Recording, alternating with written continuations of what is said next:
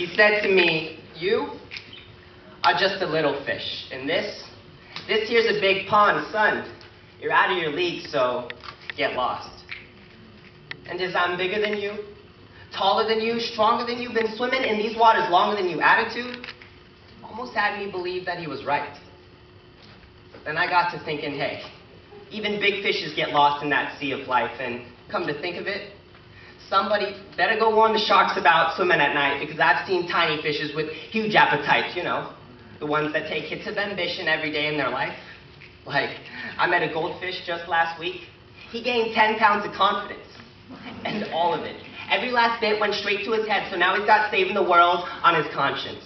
And when people tell him that he can't because he's just too small, he doesn't understand a word they're saying. See, his mother, she never taught him how to speak nonsense. And my mother, she always taught me to be honest, so yeah, I'll be honest with you. I'm a little fish. And this, yeah, this is a big pond. But sir, I plan on staying, so you can try to get rid of me if you want.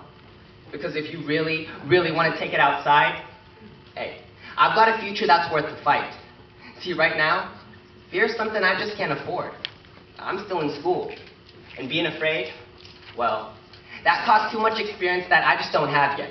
So if you're looking for a little fish to bully, I'm sorry, sir, but me, no, I won't have it. See, I've been chasing dreams bigger than you can imagine.